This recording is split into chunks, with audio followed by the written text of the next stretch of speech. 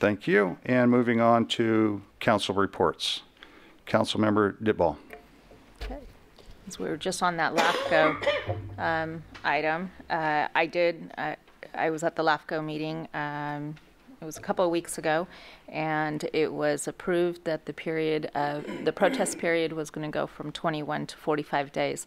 The normal protest period is 21 to 60 days. So we felt as the LAFCO, together we felt that 45 was a reasonable time versus 21. So that was that meeting. Aside from that, we did. There was some cancellations of other meetings. We did attend, all of us attended the League of California Cities in Long Beach last week. That was many sessions that I personally attended and got more information and hopefully be able to move forward with some new projects here in town. One of the projects that I did pick up on last year when I attended was the Summer at City Hall. This year I was actually privileged to speak on the panel of engaging youth and presenting Summer at City Hall and how it was put together for Yuba City. So I was there representing Yuba City with that program. This coming year I'm hoping to expand it, not only to have more students here in Yuba City, but hopefully even make it a regional program that includes Yuba County as well as Sutter High School and so forth, and chartered schools as well, so that we can get more kids involved in the program to learn about public service and community involvement. So I was very privileged to be there. Second, I was also honored to speak with Congress Garamendi this last week for the representing Yuba City and Sutter County, the 2016 Women of the Year on women's issues and community engagement. So I was very honored and privileged to be asked to speak alongside him. This past Saturday, attended the National Sikh Campaign, great dinner, activities, or music, and this campaign strives to bring education and awareness about the Sikh community and the culture. So it was a beautiful event, an amazing singer. I believe he was on American Idol. Indian Idol, right? Yeah, so amazing voice, but the program was very well taken, and I was glad that I was able to attend. Aside from that, I think that's it. Thank you very much. And moving on to Councilmember Dukes. A couple items to report. Attended the Sutter Buttes flood control meeting last Wednesday. We are moving forward with the Laurel Avenue project next year, but we are continuing to work on the gap projects locally here at the 5th Street Bridge, at the Biggs Bridge, the erosion control project there, and I believe there's one other at the Union Pacific Rail crossing on the levee. So we're moving ahead with those. Attended the mosquito vector board meeting. And we're winding down this time of year as the activity of mosquitoes seems to taper off dramatically at this point. But this year we had another high year. And when you look at the numbers that we have here per capita, we have some of the highest numbers in the state here in this area. And a lot of it has to do with the rice fields and the standing water from the rice. And so it is something that we need to be vigilant on and keep watch on each year. That's all I have to report. Thank you. And Councilmember Gill. I was not able to make the Sabufa meeting, but I believe you pinched it for me. I was out of town. A lot of stuff is happening with the Sutter Buttes Flood Control Agency, a lot of meetings.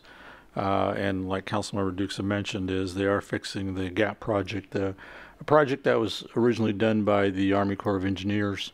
Had to put a slurry wall right through town here back in 1997. Unfortunately, that slurry wall was not deep enough, so it's not as safe. So at their cost, we're going back and having that work done. It's supposed to be done in about a 10-day period. We are also trying to go after additional state monies for some additional projects, which hopefully by the next meeting in November, I can tell you what they are and what dollar amounts we're trying to go after, because they're still in the preliminary change age stages. Also attended the League of City meetings. We attend a lot of different sessions and meetings and you hope to walk away with something that you can go, wow, that was worthwhile attending. The mayor and I, during our, what is it, down on the floor? Yeah, the expo, went and saw this modular home. And once we toured it and got a nice take of it, they use that for transition homeless shelters. And I believe the mayor was able to bring back a little CD diskette or a flash drive that has it all loaded on it. But they're able to put it on 2.3 acres, and I believe it houses about 120 people or so forth. And the cost was pretty minimal compared to what I honestly thought. I mean, it's great to put the homeless folks, you know, in a nice spot, but it's a better alternative than the tough sheds, in my opinion. And again, it's transitional housing, 2.3 acres. They're able to make gardens out of out of the area, and they're able to take the food, sell it out on the farmers market.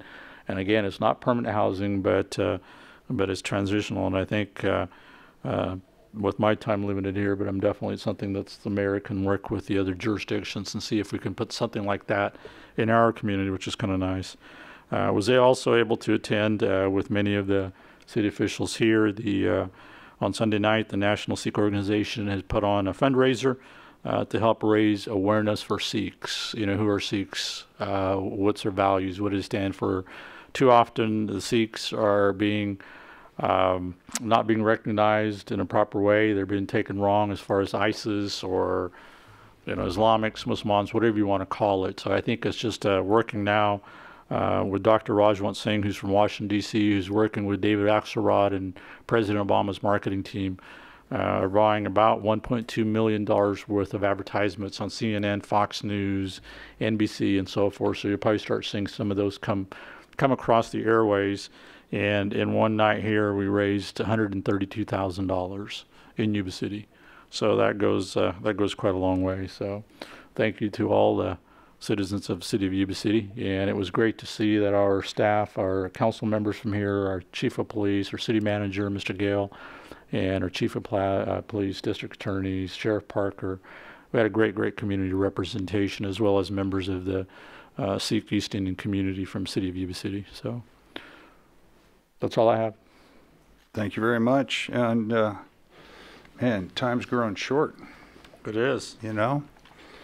Moving on to our Vice Mayor, Stan Cleveland. Thank you very much, Mayor. I had a very light 2 weeks and stuff on meetings.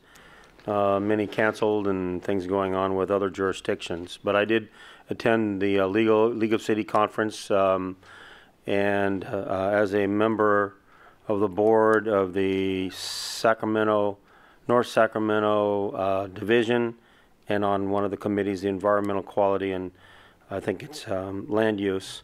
Luckily, we didn't have a meeting with that one. We had resolved everything.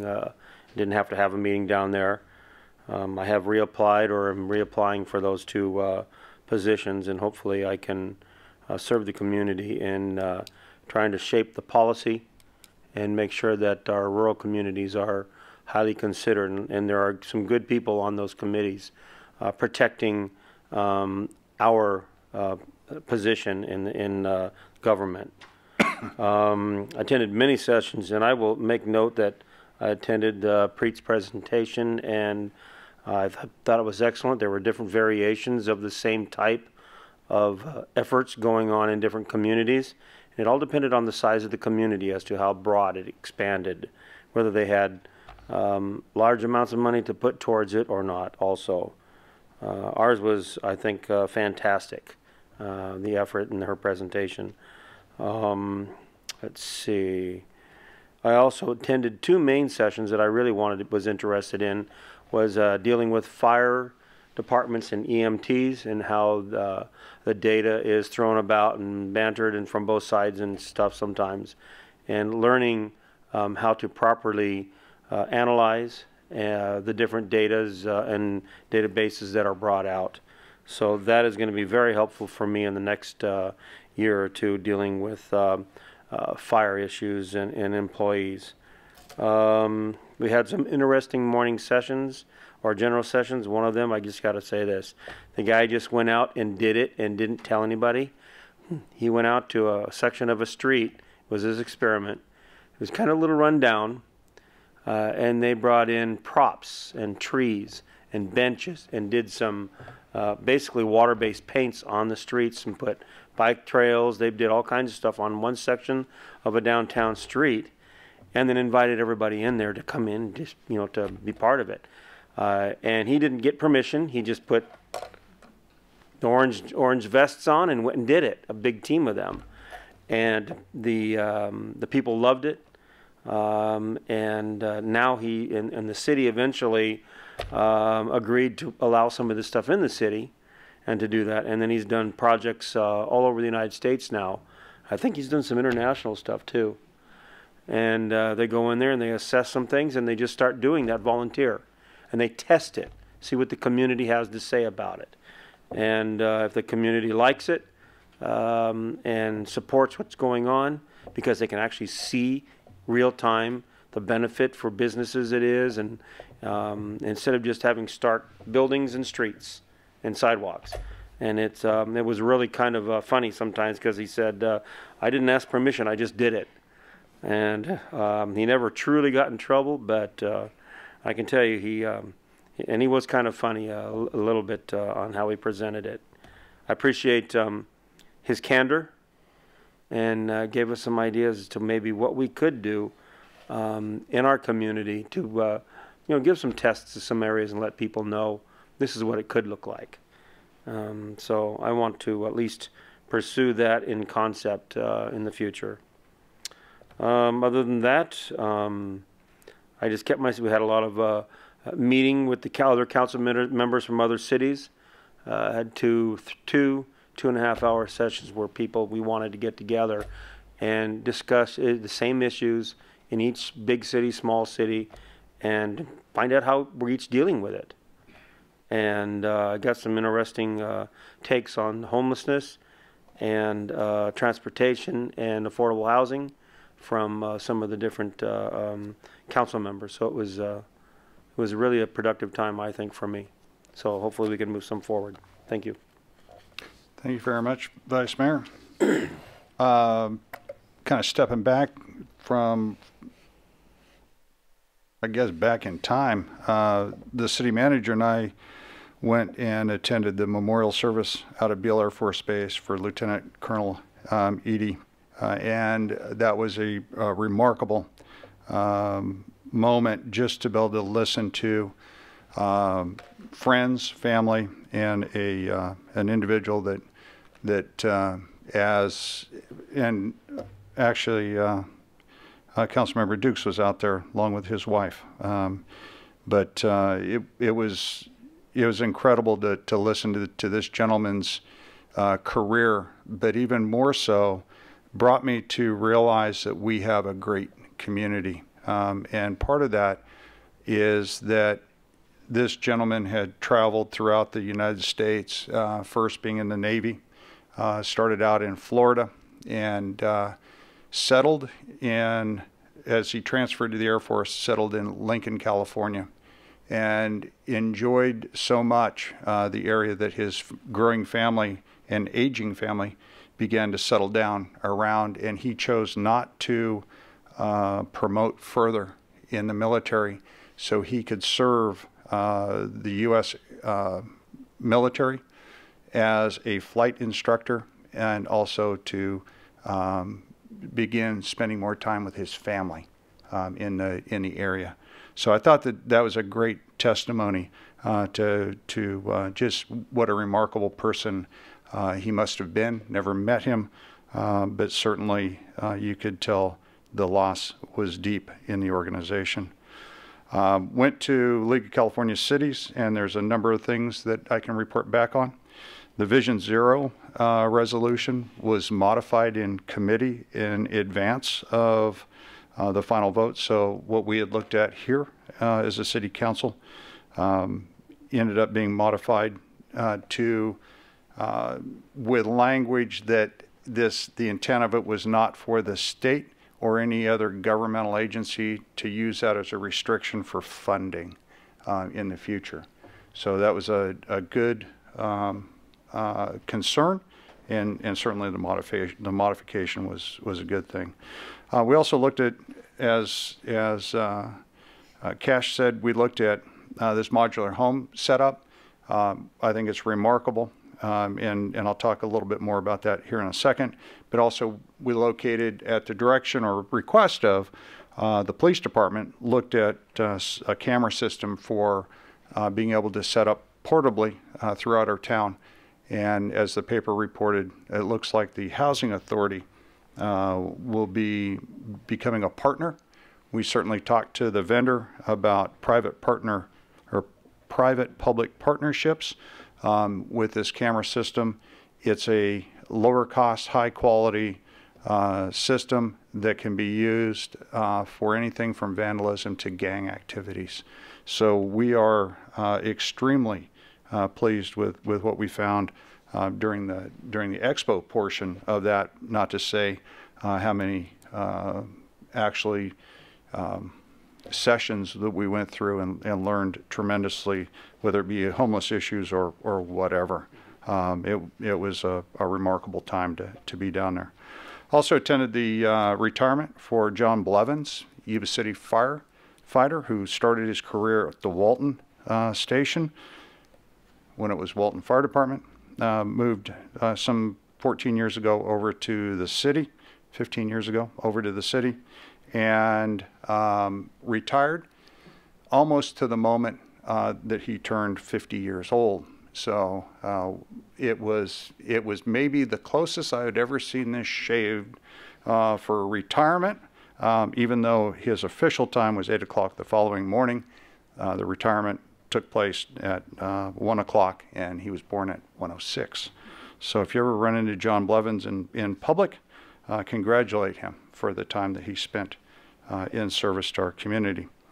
Also attended the Sabufka meeting in Cash's stead, and actually was a fairly short meeting, but progress moves forward, and as a couple projects will be moving in during the fall and winter. That will get us closer to a completion date of the largest levee project currently in the United States. Also attended SACOG's GRAPPA meeting. This is Government Relations and Public Affairs Committee, and nothing substantial to report out of that. Did attend the Rideout Memorial Hospital expansion dinner, and many of the members of the city were there. I know Cash was there, our city manager was there, and Mr. Gale was there. Remarkable facility that we now have that will be opening in its entirety to our community.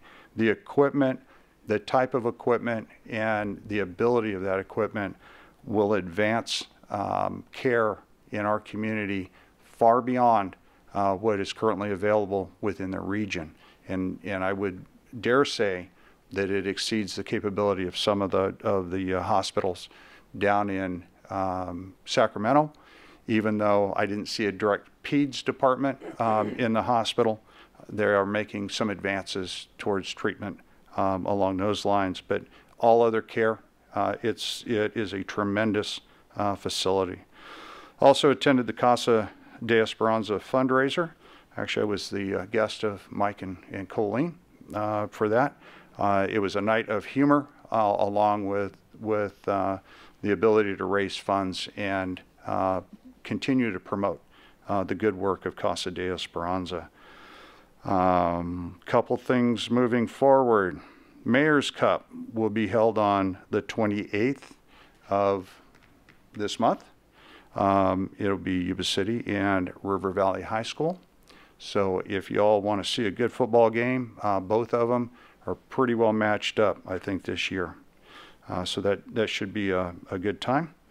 This Friday, we are going to have an event down on Reeves Avenue by Plymouth Street, again, where we will be doing the ribbon cutting for Phase 1 of the Bridge Street project, and then unveiling what Phase 2, 3, and 4 will look like, and announcing the kind of review of our downtown specific plan, and getting some cooperative input on that process moving forward. So we're looking at blowing a little dust off of the covers of our books here at City Hall. It's been a while since it's been reviewed. And then also make a note that on November 2nd, here at City Hall, we're going to have a reception for a rather remarkable individual in our community who, when we talk about Sikh awareness, has led this community to a deeper understanding since 1980. Started a small parade with, goodness, I think it was about 300 people, if I remember it right. I didn't count them all. And currently, the whole concept that he had, the vision that Mr. Deedar Baines had back in the late 70s and that first event in 1980 was to bring the community together as one for a celebration, and it has been remarkable over the years. Grew from 300 to, we have no idea now. Nobody gets to take their shoes off and count, but it probably has reached up to 100,000 people for just an amazing 3-day festival and event culminating in the parade on Sunday. So we're going to have a reception for him here and thank him as a community for everything that he has done. So with that. Through the mayor, I have one additional item I'd like to add. On Friday, October 28th, our sister city delegation comes from Torridey City. Thank you. I would like to invite the public to be here to welcome them. As you came in tonight, you saw the new garden that was put together by, I believe, Yuba City Rotary, and they've done a nice job. It's not quite finished yet, but it's getting very close. And thank you, Mr. Gale, for your help in that also. He operated a shovel, not the skid steer, Okay. because the rocks and trees are still there. Exactly. But just wanted to let our public know that that is an event coming up that we have participated in, I believe, now 26 years. So it's a great relationship with our sister city, and want to continue that. Yeah, and thank you for, I knew I was going to be dropping the ball on one item out of all of these, but again, great relationship, and certainly welcome everyone to come out to that. It's remarkable. The kids arrive here speaking absolutely no English, and they leave speaking no English. Few of them have a little. But we learn a few words in Japanese out of absolute need. But no, it's a lot of fun. They're going to be very busy in our community for that week. And if they come up trick-or-treating at your door, don't give them the treat. Let them pull a trick on you. Let's see how that works out for them. So with that, we'll adjourn tonight's meeting.